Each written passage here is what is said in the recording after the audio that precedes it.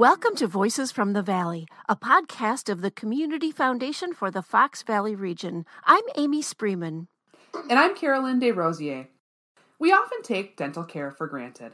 I know for me, I've always liked going to the dentist because I like the new toothbrushes and the mini toothpastes and flosses. I know some people have a horrible fear of the dentist. How about you, Amy?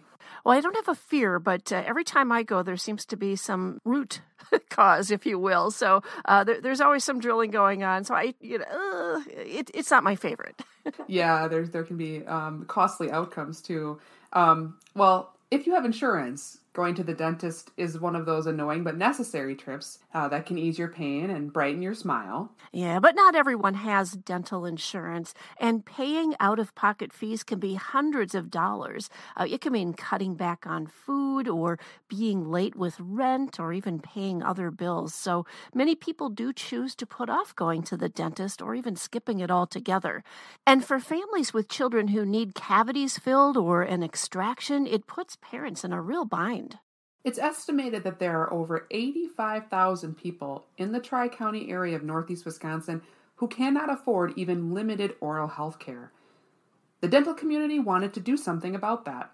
For the past 2 decades, volunteer dentists and dental hygienists have been offering their services free of charge through the Tri-County Community Dental Clinic.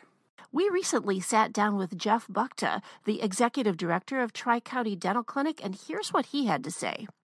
All of our dentists are volunteers. We're one of the very few clinics in the country run by volunteer dentists. Most of them have paid dentists. Most families have a very difficult time finding a dentist who accepts Medicaid. For whatever reason, Wisconsin historically has been the lowest state in the entire country for Medicaid reimbursement. Roughly, we're at 20%. So if a dentist is charging $100 for a particular procedure, they would only get $20 returned from Medicaid. So most dentists are saying, that doesn't even cover my overhead, so I can't see Medicaid patients. According to the Wisconsin Dental Association, about a third of the children in the state of Wisconsin have untreated tooth decay. They are not seeing a dentist in most cases, and they're in pain, and they have infection. So our goal is to try to reduce that and limit that. When we started this program in 2009, about 10% of the kids that we saw came in as emergencies. They had pain or infection. Through all of the work that we're doing and the education that we're providing and all of the treatments that we provide to children, we've got that down to about 3%. About 3% of the children that we see are in pain and suffering. So we've really knocked that down a lot. There's a lot less kids walking around Fox Valley in pain. We run this clinic strictly on the generosity of our volunteer dentists and on the volunteer donors that donate money to the clinic. So we're very blessed to have such generous donors. That was Jeff Buchta, Executive Director of the Tri-County Community Dental Clinic. Several years ago, the clinic decided to hit the road and bring dental care to children in our community who need it the most. And they're doing it on a bus. Not just any bus, Carolyn, but a state-of-the-art dental clinic on wheels that goes to schools and nonprofit organizations that serve children. And they do this throughout the school year and over the summer, too. Tri-County Dental's mobile clinic is an extension of the clinic's free Robert Glass Focus on the Children dental care program, first started back in 2009. The program provides on-site dental care at schools, shelters, and youth organizations to ensure that all children in Outagamie, Calumet, and Winnebago counties have access to needed oral health care. A few weeks ago, I climbed aboard and watched in amazement of what these dentists could do with all the equipment of a regular dental clinic right there on that bus. And I met Kayla, Tri-County's lead dental hygienist. Here's what I heard.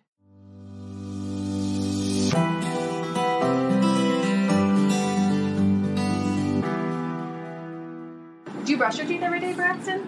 Yeah. Do you brush morning or night? Morning time? Good. Morning's good. Now, actually, nighttime is just as important. My name is Kayla, and for the past 7 years, I've been the lead hygienist at Tri-County Dental. Good job. Have a good one. Good job, guys. You'll be back to get your teeth cleaned. So today we're at Hoover Elementary and we're doing cleanings and exams today.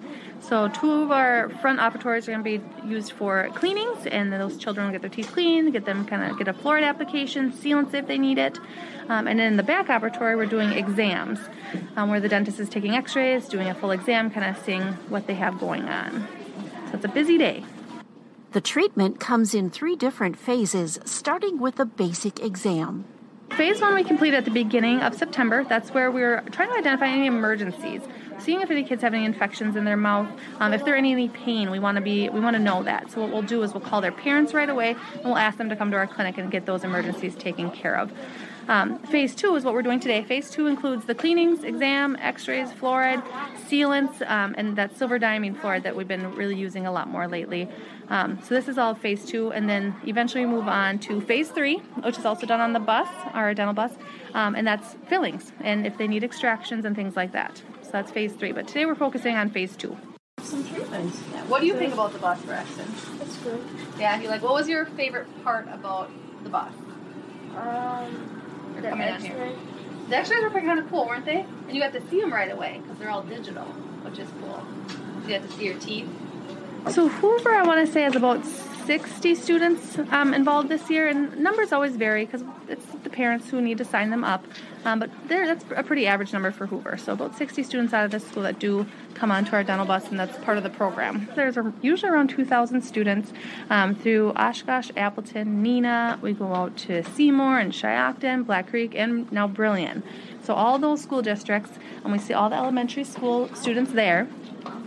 So very, very busy.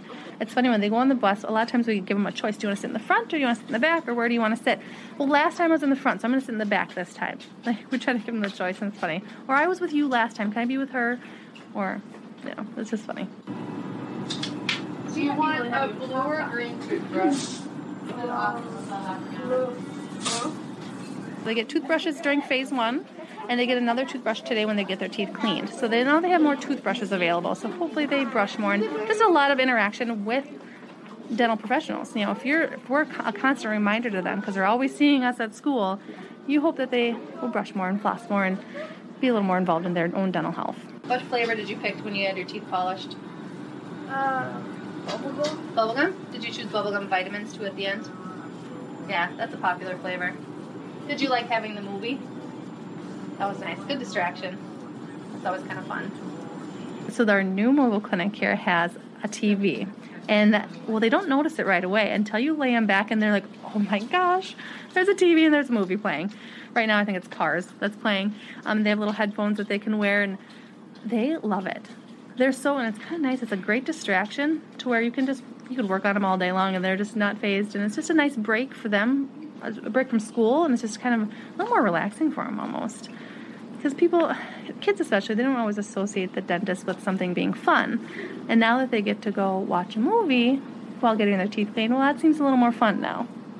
The bus eliminates transportation barriers for parents and families who may be struggling in many other aspects. A lot of parents don't have the time or the means to get their children to our clinic even. So having a mobile clinic that comes to their school is super helpful for the parents.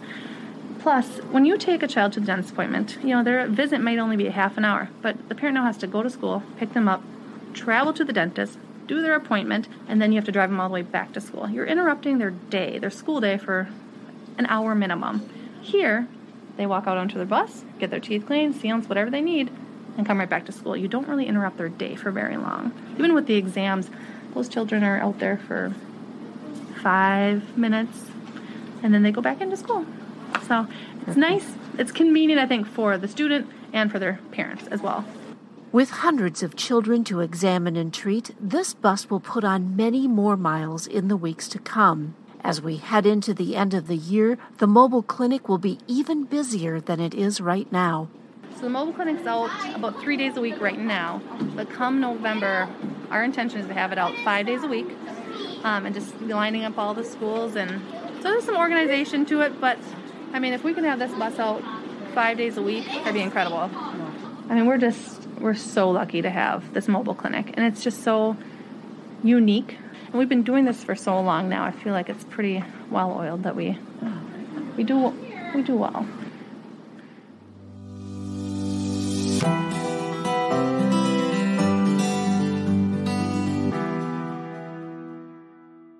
pretty amazing, Amy.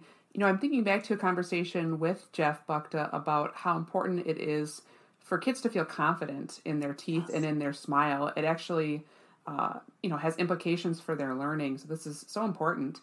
And this is actually the second bus for Tri-County Dental. The first bus got a lot of use, a lot of wear and tear, and it became obvious that a new bus was needed. So Tri-County Dental began looking for help from the community.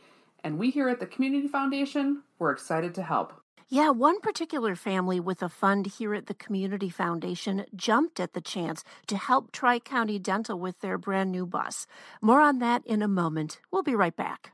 Do you want to make a difference in your community, but not sure how or where to start? Do you feel strongly about a cause or an organization that touched your life or the life of a loved one? Want to help students attend college? Or perhaps you want to create a legacy and inspire others to give. The Community Foundation for the Fox Valley region is a great partner to help you make an impact now and for future generations. By simplifying your giving and helping you establish a tax-deductible charitable fund, you can set it up with cash, stocks, property, or IRAs, and you can do that now or in your will. It's easy. We share our knowledge and help you not only to make a difference today, but always. Count on us to understand the important community issues and help you consider effective ways to ensure our community is a special place for all to live, work, and grow.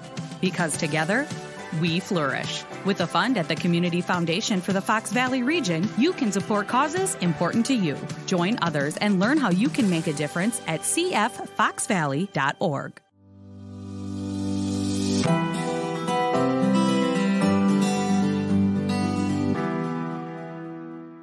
One of the funds within our Community Foundation awarded a grant of $100,000 to make obtaining this new bus possible. Yeah, and what's really cool, Carolyn, is that all the donors in the community are listed on the sides of the bus, along with the smiles of the children, all in beautiful printed graphics. It truly is a gorgeous vehicle. Tri-County Dental wanted to thank its donors, and last winter, that bus came to the Community Foundation to thank us and give us a tour. Erin Choudior was the program manager at the time, and here's what she had to tell us. The first thing that I'm going to show you guys is one of the really great features of this. This is one of the best things for the staff. It used to take a good 15-20 minutes to set up and take down the bus every day, and this has an automatic startup. You push a button and it does everything for you. You don't have to do anything. Just stand there and let it do what it does. This is truly a blessing for our clinic. Wow. And what's the big difference between the new bus and the older bus? Oh, what isn't a difference? This is just, it is so beautiful to look at, first of all. The chairs are so much easier to set up and take down. It's very quick, and things are just done for us right now, which in the past we would have had to take time out of seeing kids to put up and take down the bus every time. Just this walkway here is probably a foot wider than we had on the old bus. The dentist will go through and do exams on 80 kids, so they're moving between rooms, and having that extra space is really helpful.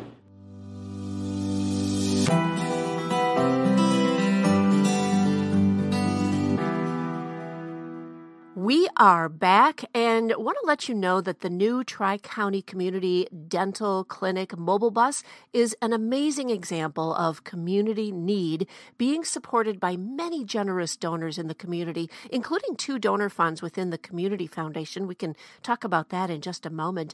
But the entire cost of the $650,000 mobile clinic was completely covered before the bus was even delivered 2 days before last Christmas, just in time to help youngsters who had not seen a dentist for a very long time. So the need in the community is great. And I am here right now with Ann Engelhard. She is the Vice President of Donor Services and Gift Planning here at the Community Foundation. Hello, Ann. Thanks for joining us. Hello, Amy. How are you today?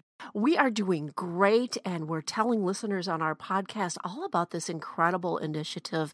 From your standpoint, do you remember when you first heard about this need for the dental bus and how donors in our Community Foundation might be interested? Absolutely. Tri-County Dental has a long history in our community in providing free dental care to people that are qualified. Several years ago, I want to say it was probably about 15 years ago, they brought the first dental bus into our community, which goes around to the schools. And after a tremendous amount of use, Jeff, the executive director, had been telling us that there was going to be a need for a new dental bus to be able to continue this program. And knowing what a difference it makes in our community, especially for youth, it was just paramount that we made sure we had funders lined up and ready to go.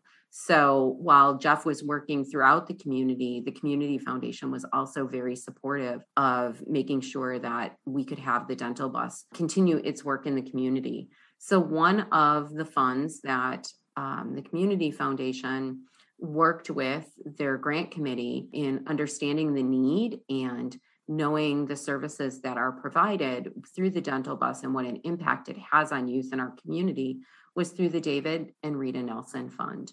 And their grant committee or their advisory committee saw the need immediately as we presented it, and they were thrilled to be able to support this project. Oh, I bet they were. And David and Rita Nelson are no longer with us. Going back a little bit for maybe some of our listeners who don't know how this happened in, I believe it was 2018. Tell us a little bit about the story of David and Rita Nelson. So David and Rita Nelson were longtime community members of Northeast Wisconsin. And David was very involved in newspapers in Appleton and Green Bay, and then also became very involved in radio stations and other businesses later in his career and was an amazing investor. Rita was a homemaker for many, many years and then went back to school after her children were grown and became a teacher and was actually a technology teacher for many years in the De Pere school system. And when Rita and David passed, they had made provisions in their estate for the community to be the largest beneficiary of their estate. And much to our amazement, it was over $100 million that they gave to the community to ensure the quality of life in Northeast Wisconsin is protected and available and valued by all.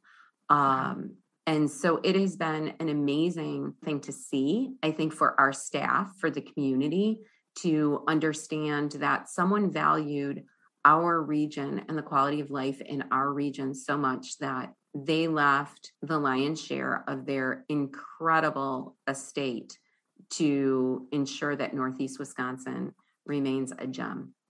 Well, we're going to link up the story and where you can read more about David and Rita in our program notes for this episode of the podcast. So the Community Foundation ended up establishing this fund with the Nelson family, and it's called the David L. and Rita E. Nelson Family Fund. And they do so much in the community, don't they?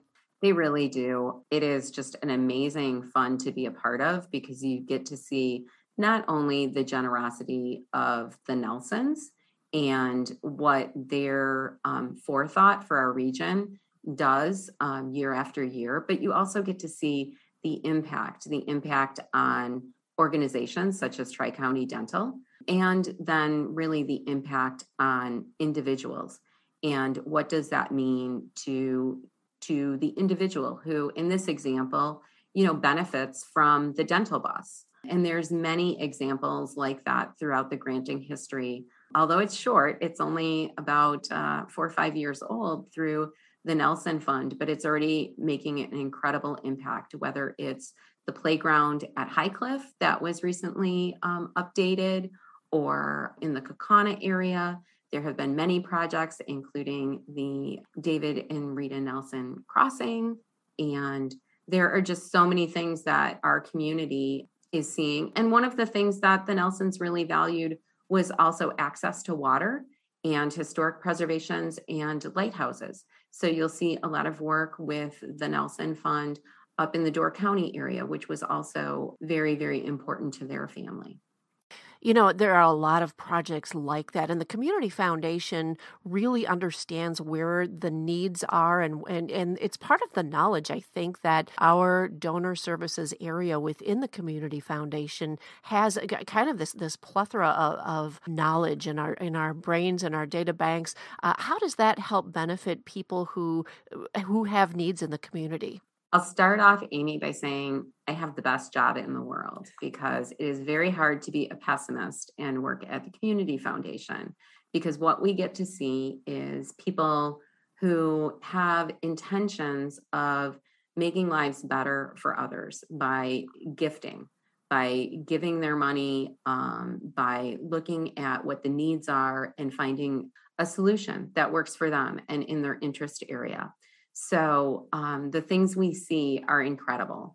And so if a donor is interested in working with the Community Foundation, there's a variety of ways that you can do that. So you can support some of our work, like through the Bright Idea Fund or the COVID-19 Community Response Fund. Those are general funds that anyone can give to. Another way that the Community Foundation works within our region in making philanthropy available to all is with individuals who create funds. Using this example, like the Nelson family, David and Rita had decided that upon their passing, they would create this fund. So some funds are created as people in their estate plans, and their legacy is carried on after they pass away. Other people establish their funds during their lifetime. And that's where the donor services staff works with the individuals to ensure that we understand what their charitable interest areas are, that we're presenting projects and programs that our staff know about, and that our community knowledge really brings to them the ability to learn more about what is the community need at this point, or what is the community looking toward in the future. And we're able to help kind of work in that in-between space of making sure that the donor's intentions and a community need are matched. And it's amazing to see through the eyes of a donor. And we don't have to have millions of dollars like the Nelsons did. You don't have to actually be wealthy to start a fund, do you? No, if you're looking for an opportunity to learn more about what's going on in the community, donor advised funds are a popular giving mechanism. You can use cash, you can use appreciated stock, you can use a variety of assets and create a non-endowed donor advised fund, which allows you to use for a tax planning purpose. The gift into the fund is what you claim as your charitable deduction. And then the grants out of the fund, what people would say like gifts to organizations. In the Community Foundation, we call those grants out to the organization. Those can happen over a period of time. So you can create a donor advised fund with as little as $1,000 to get started and to learn. Most people use a little bit more than that so that they can continue to replenish their fund over their granting. But that's where our staff really works to understand, is it the environment that you're passionate about? Is it basic needs? Is it arts organizations? Is it parks? Is it recreation? There's so many needs in our community, and that's where we help try to uncover those projects and programs and make the fit with the individual donors. We have a page on our website that is at cffoxvalley.org, all about creating a charitable fund and explaining what all of the flexible fund options are for people to just go and explore and see if that might be a fit. And I just really appreciate you coming on and explaining to people a little bit about how they can give back to their community. One thing I'd like to say is we are only capable of doing our work because of partnerships. It takes partnerships with donors who are interested and passionate about changing our community. It takes partnership with the nonprofit organizations who actually are making the impact in the community once the grants go out. And it's in partnership with all of the amazing volunteers throughout our region. And without our partners, we couldn't do our job. So a big thank you to everyone who is part of that circle. Thank you so much, Ann Engelhardt, for joining us. We will be right back.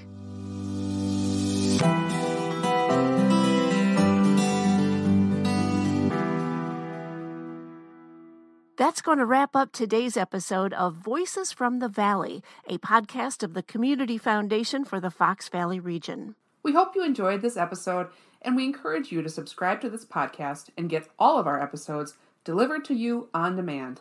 Just go to our website, cffoxvalley.org.